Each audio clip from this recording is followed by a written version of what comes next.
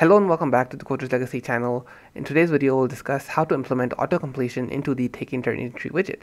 Auto-completion is a pretty major feature that is expected to be seen in modern GUI. Unfortunately, Tkinter does not support this feature out of the box. You need to actually implement this yourself. It's not too hard to come up with a custom implementation, but for your convenience, what we can do instead is use a third-party module. So what we'll do is use this third-party module I found called TTK Widgets, and it has an autocomplete module from which we can import a special widget called Autocomplete Entry. This is going to be used just like a regular widget, so just create it like this, pass in parent, do entry, and pack. Now I can't run this code because this has a compulsory parameter called complete values. Okay, so this basically is a list of words that will be used for the sake of auto-completion. So for example, you type in, you have fruits, okay? You want to autocomplete fruits. You type in A and you want the suggestion apple to show up, for example. So for that to work, what you need to do is pass to this entry widget, a list of all fruits. A list of strings that contains the names of all the fruits. So that's what you need to do. So that's what we're going to pass over here. Now what you pass into this is completely up to you. It depends on your scenario. If, for example, you're doing auto-completion for Python, so what you could do is find a list of all the words, the keywords in Python, like import, like this keyword over here, from, as. You could find a list of all these keywords and then pass those into this parameter. Now what I'll do is show you how to use NLTK for this purpose. So you could do NLTK.download, and this has many different subsets of words.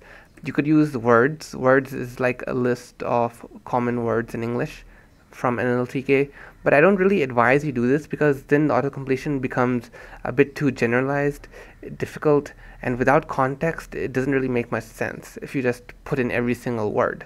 So you need context as well, because there could be, you could type in the word P and there could be a million, fine, maybe that's an exaggeration, but there could be 10,000 words that match that description.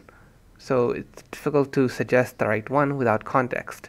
So I recommend you pick something a bit smaller, like names. So that's why it's a smarter idea to keep a targeted subset, unless you're implementing some kind of advanced algorithm that can use the context to further filter out the correct words from that list. Okay, so we'll just convert this to a list, then pass that in here. Then I'll show you how this auto-completion works. Okay, it's going to download it if it's not already downloaded. I already have it, so it says it's okay. Let me just add in some padding to make it look better. It's too small, the window. Okay, so now I'm going to type in Amanda, for example. I can type it and it's suggesting me similar words. And now that I've gone this far, it's suggesting Amanda, okay? And if I type James, for example, I type J, I type A, type M, and then James is being suggested. I press enter and it'll select that, okay? So let me just type in one or two others. What we can do is like Smith, okay? I typed SM and then Smith is being suggested. Okay, what else can we try?